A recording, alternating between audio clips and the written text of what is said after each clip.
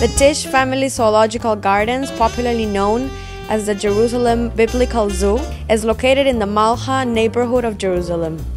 The Biblical Zoo was the most popular tourist attraction in Israel from 2005 to 2007 and logged over 700,000 visitors in 2009.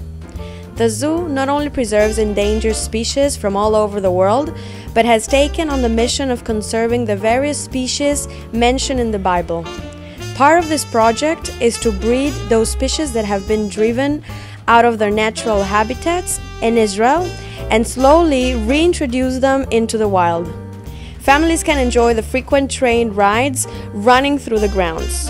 The zoo is home to a diversity of animals, including penguins, parrots, fish, various species of reptiles, amphibians, and more, that probably feel right at home in Jerusalem.